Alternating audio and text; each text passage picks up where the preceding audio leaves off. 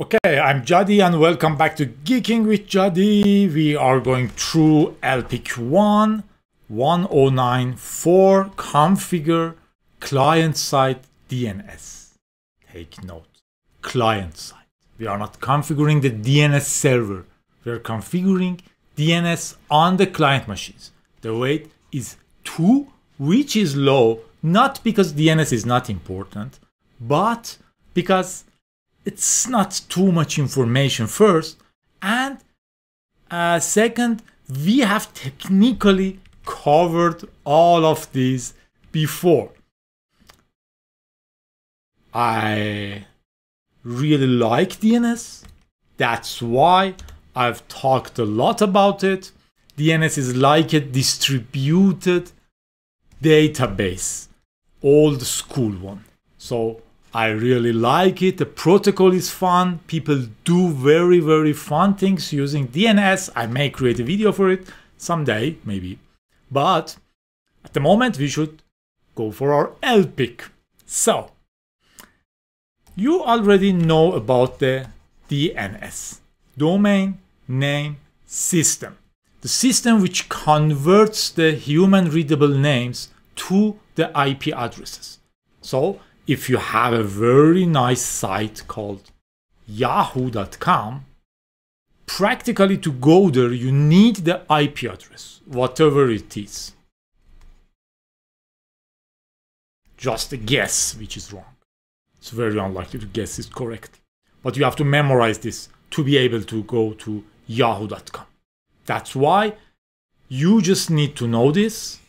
The company buys this domain, connects it to a DNS provider. For example, a very famous one is Cloudflare. And in Cloudflare, configures that whoever came with this name and asked for yahoo.com, answer back this IP version 4. And also answer back this IP version 4. And this, because this is Yahoo. Even if they asked for IP version 6, answer back this. If they wanted to send an email, tell them to go to these servers and deliver their emails there. You can configure different DNS things, but that is about DNS servers. Here we are just talking about clients, so it's much easier. This is useful because now we just need to know the name yahoo.com and not all these IP numbers.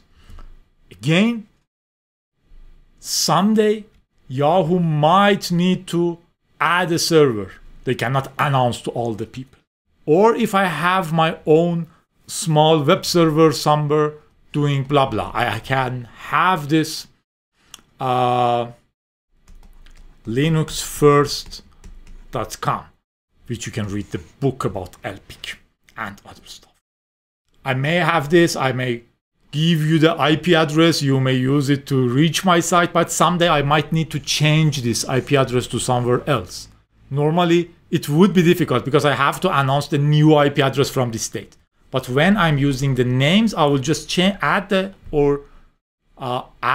or replace the old IP with the new IP in my DNS server, for example on Cloudflare, and still you will go here. But DNS server will answer back with another address.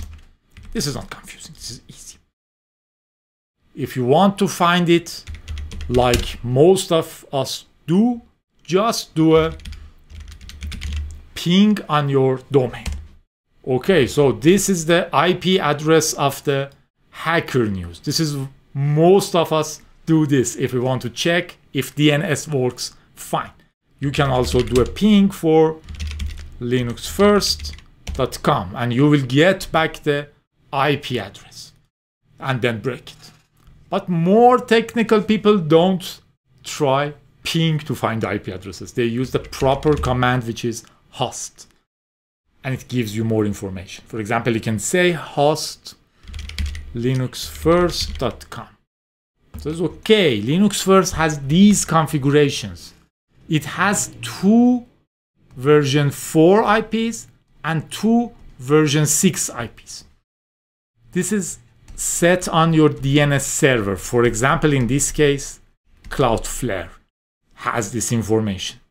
So my computer contacts the .com place which knows about Linux first, asks about the DNS server, goes here, says who has the IP, what IP address you have for the Linux first. The DNS server, in this case Cloudflare, answers back, I have 2 entries for IP version 4, which are these, and 2 entries for IP version 6, which are these, because I have configured this. Technically on the DNS server side, these are called A records, and these are called A records. Email entries are called MX record, just the naming. For example, if I do the same thing for yahoo.com, it tells me that, okay, if you are going to yahoo.com, I have these A records or IP version 4. I have these A records, which are IP version 6. And I have 3 MX records, which are for mail. If you want to send an email, your email client will check this, will go here and send the emails. You can guess. Again, it needs to ask for IP addresses. We can also have other configurations like text record, lots of things.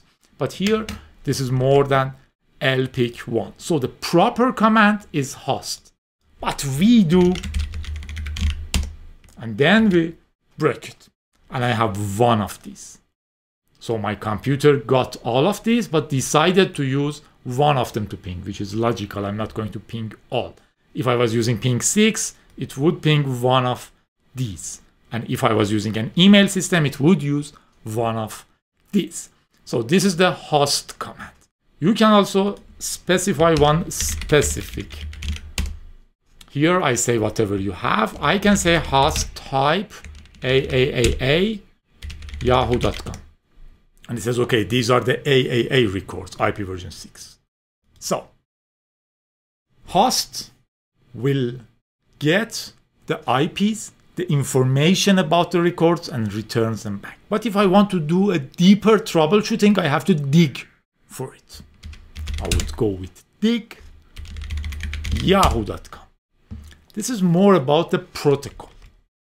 Here, I'm saying dig for troubles in yahoo.com. See how this is working. It gives me all the protocol level.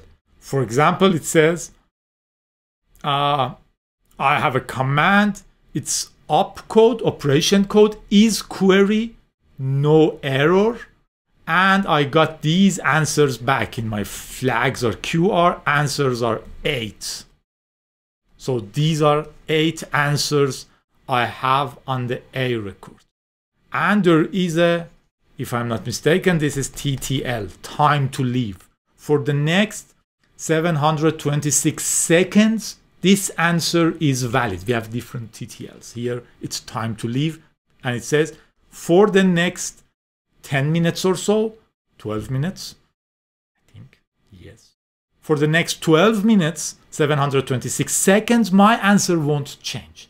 My answer are these. So please don't ask, just cache them. And it took 4 milliseconds for this server to answer back. You know where this server comes from. We have seen this configuration before. etc resolv.conf is where I have my DNS server set with the name server. In the previous sections, I had a longer discussion about this, so I won't cover in more depth now. But practically, you can have even more. You can have 2 name servers. This is a very famous one on the internet, or 8888 is another one. And your computer will choose one of these to query. When doing the dig, my machine used this one. I can directly tell to the dig, to use another server. This should be the ads. And it says, okay, I tried this machine. Port 53 is DNS server's port. And I've got these answers with this TTL. And you can see it took longer, a little bit. So this is the dig, you know the host, you know the etc resolv, which is used to configure. But in most cases nowadays, if you change it in the next boot, in the next network connection, it may change.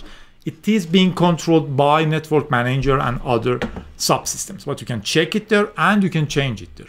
So if I go and change mine here and say sudo vim etc resolv.conf and say change this to 4442 and do a dig on yahoo.com, says okay, this time I checked this server, took this long, and these are the answers I got back.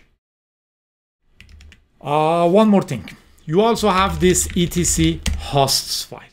This is a combination of an IP address and some names, so I can add something there.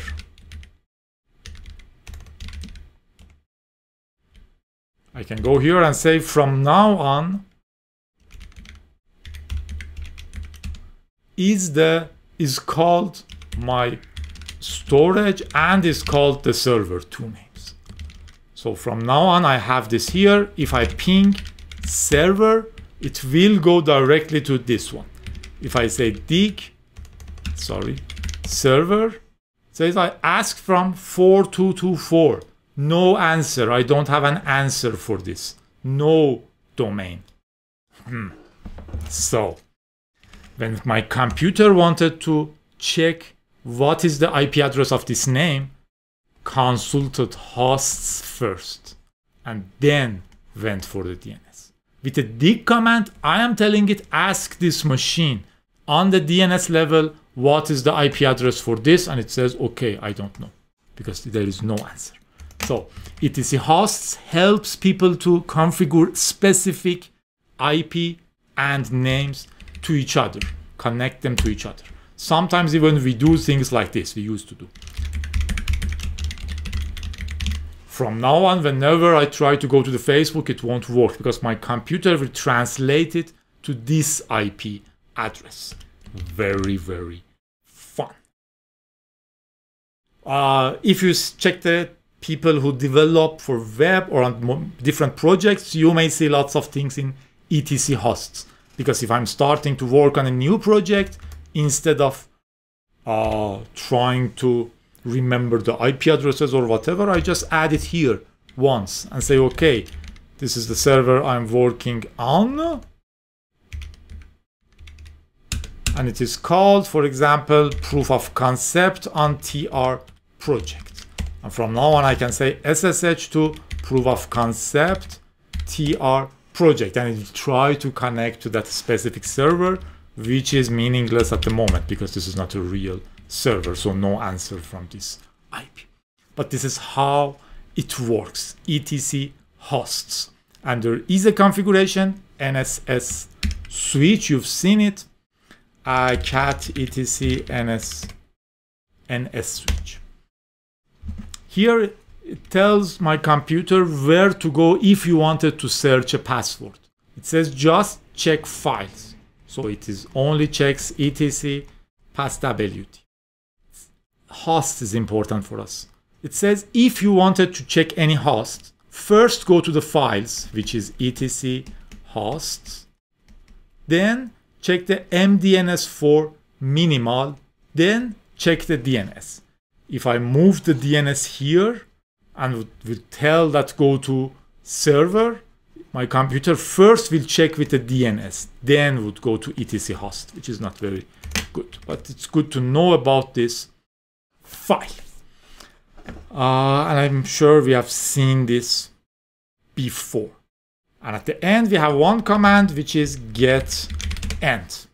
If I want to check what is the IP address of the server, lazy people will do ping server.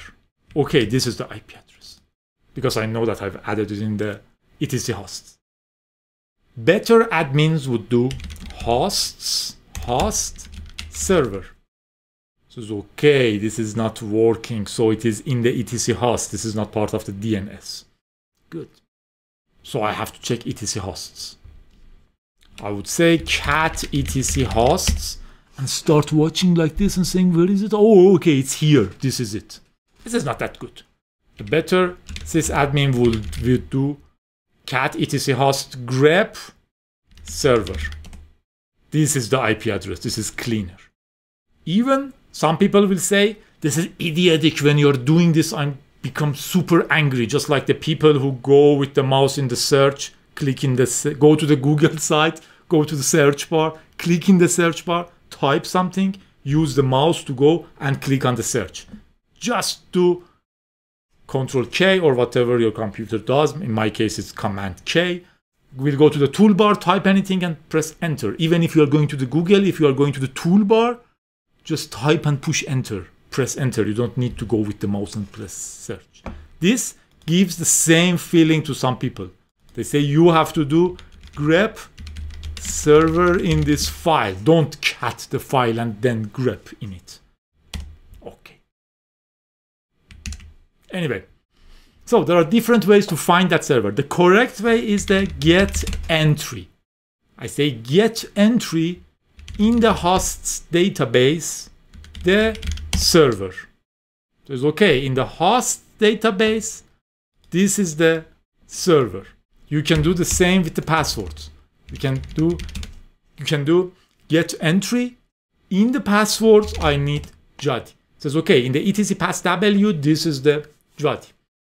I have never ever seen a person who does this. We always do grep server in etc hosts. Oh, and at the end you should know about systemd, resolvd. As most of the other things, systemd is eating the whole computer. Now it has a systemd resolvd subsystem which does DNS for you. So nowadays in most desktops and the latest servers, we have this service doing a minimal DNS stuff for us. By minimal, I mean what we need on our client side, because DNS is a very, very cool system. Not huge. I wanted to say huge in the beginning. You can have a DNS here. It can talk with another DNS, answer queries back to other people and stuff. This thing only does what you need on the client.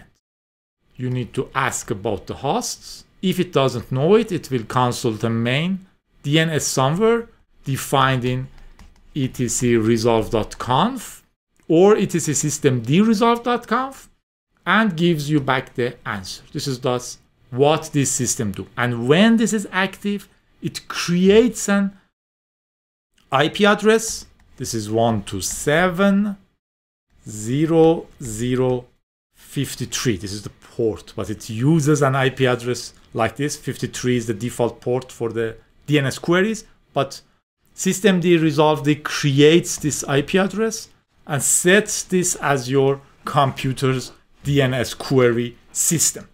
So on this level of LPIC, you only need to have an awareness of the systemd resolvd, which you already have.